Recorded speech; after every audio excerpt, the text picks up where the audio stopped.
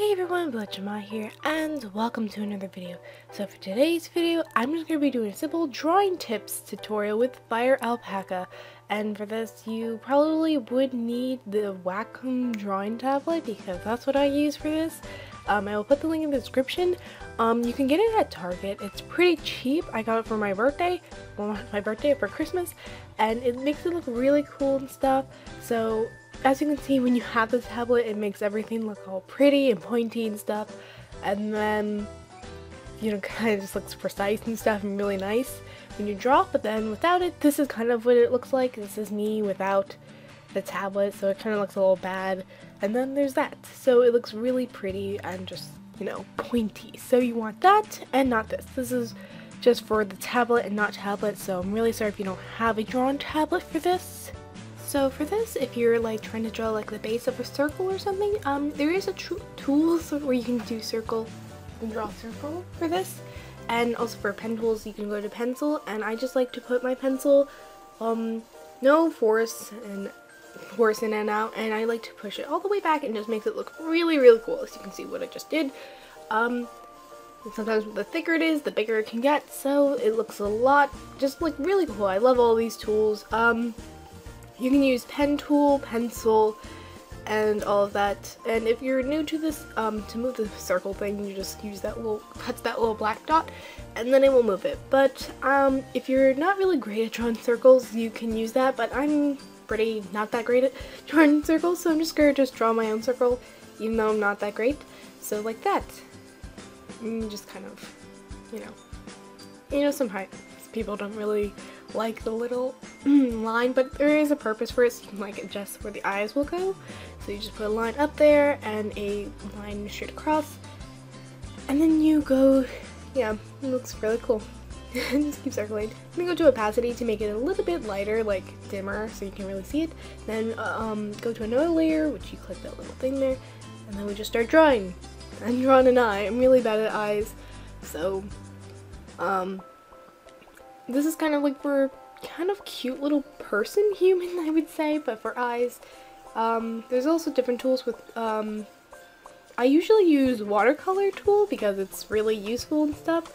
Push that all the way back, and then, you know, I usually use the watercolor. And then there's also airbrush. There are so many other tools that you can use for this. Once again, you do need a Wacom tablet for this. It is actually not that expensive, but there's also smudge tool where you don't really need that now, but so yeah, these are all the cute cool tools. Once I kind of described how to, you know, use the different tools, I'm going to teach you kind of how, like, different eyes and stuff, I mean, not eyes, ears, and, you know, tails and fur, kind of, you know, what are the things that people like to do when you draw full body. And if you guys are really good at drawing fur and ears, that's fine, you don't have to listen to it, but this is just, you know, a tutorial on how to do it if you don't. So you kind of, for an ear like that, you kind of just put like a little line like that and just draw some hair on the ear, because ears have hair for animals, and also different kind of eyes. I'm pretty bad at that.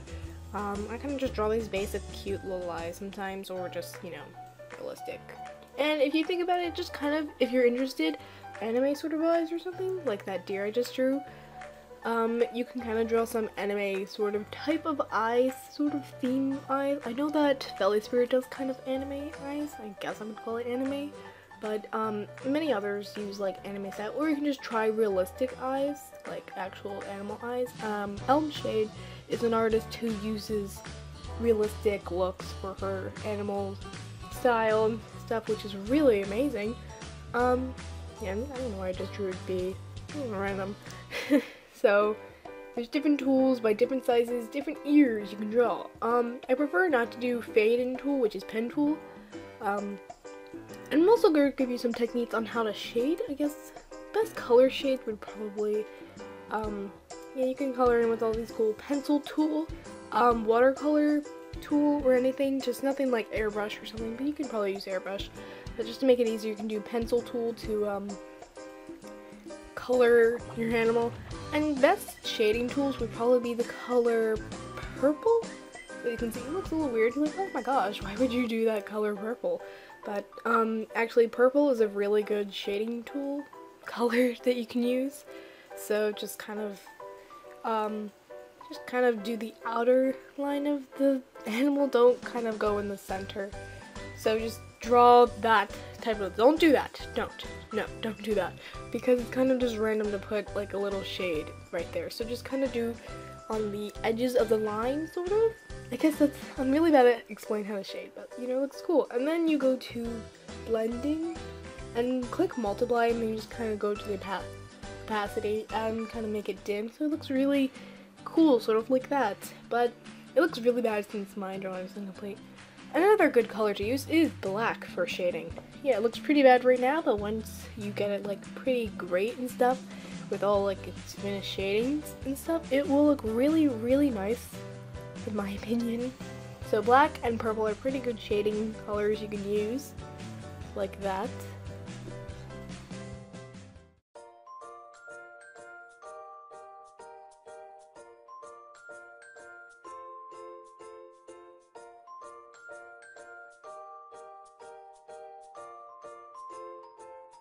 And probably for this final tutorial thing, I think I'm kind of new and noob to this.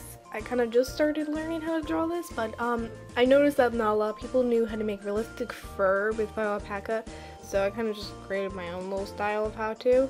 So this is just my tutorial on how to make kind of realistic fur, so don't expect too much from me.